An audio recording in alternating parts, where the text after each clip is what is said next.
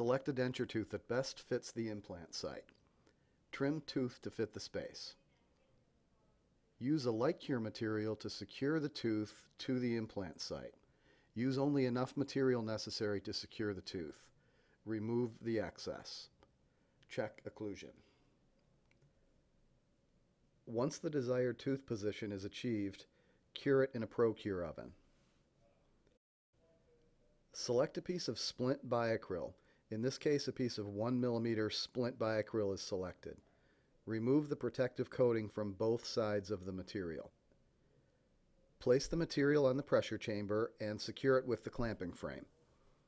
Enter the heating time of 30 seconds into the MiniSTAR or Biostar and swing the heating element over the pressure chamber to initiate the heating cycle.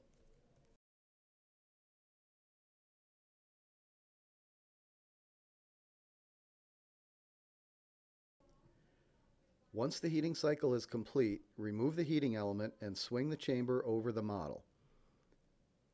Lock the chamber in place by turning the locking handle toward the front of the machine to activate the 60 pounds of positive pressure and the cooling phase.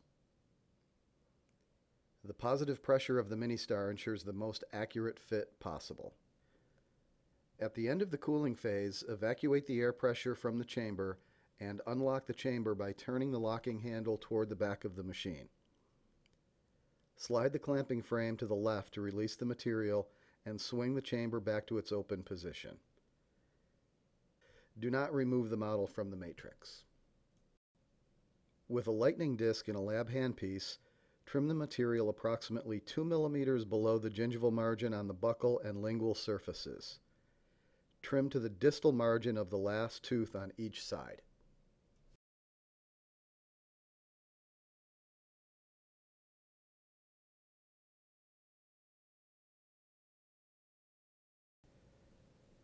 With a lab knife, remove the matrix from the model.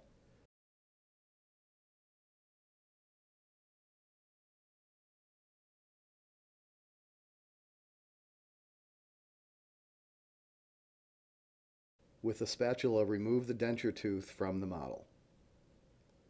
With a shear, trim matrix to the desired shape. Finish the edges of the matrix with a dymo wheel and a lab handpiece.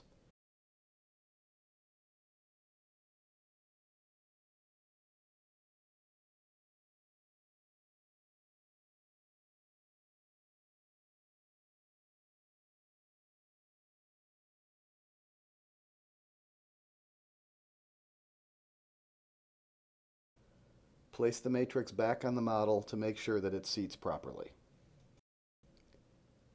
If you would like to use the surgical guide as a scan prosthesis as well, Biacryl X, a radio-opaque acrylic, can be used.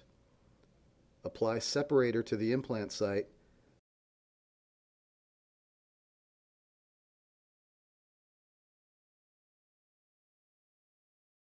Mix Biacryl X to a syrup consistency.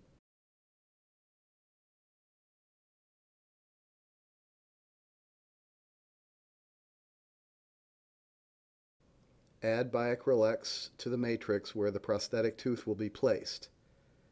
Make sure the material does not flow into the adjacent teeth in the matrix.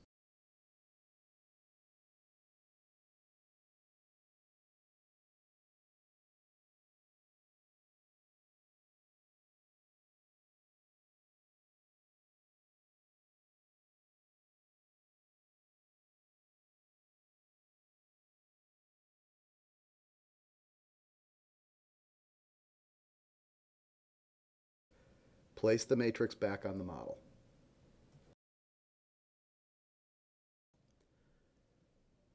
Place the model into a heated pressure pot for 15 minutes.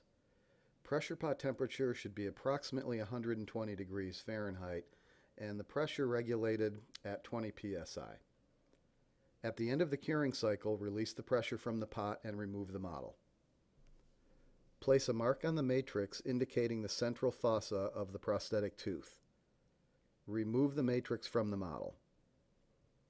With a carbide cutting burr and a lab handpiece, drill straight down at the mark through the central fossa of the prosthetic tooth where the implant will be placed.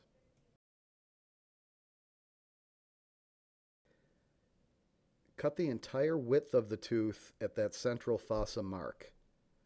Eliminate remaining tooth structure from the central fossa wall toward the facial.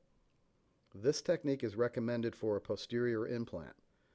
For an anterior implant, the lingual segment would be eliminated, still leaving the wall at the middle of the anterior tooth. Where the matrix has been trimmed, finish the edges with the dymo wheel and a lab handpiece to eliminate sharp edges.